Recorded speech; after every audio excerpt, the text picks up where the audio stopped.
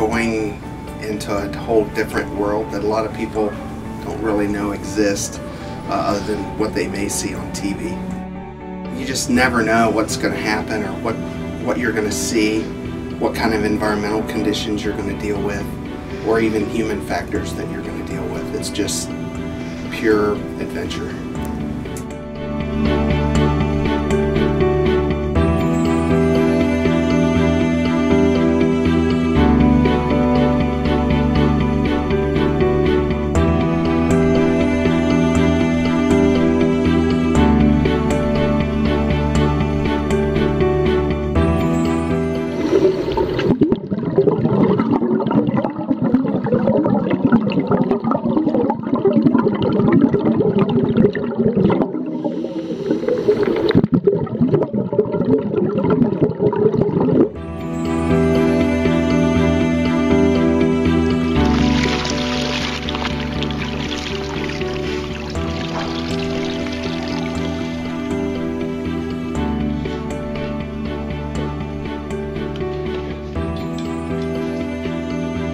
I have to kind of balance a lot of different factors.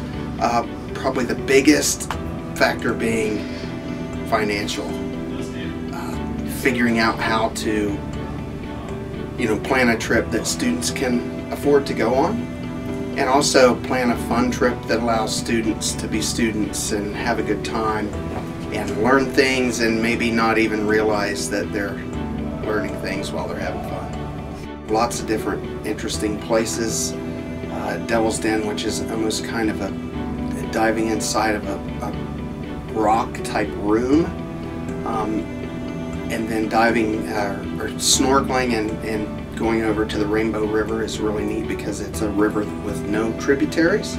So the entire river just comes from the base of this little hill where a spring actually feeds enough water to create a river, and it's crystal clear, and there's all kinds of turtles and alligators and occasionally, and just bass and pike, all kinds of different type of fish.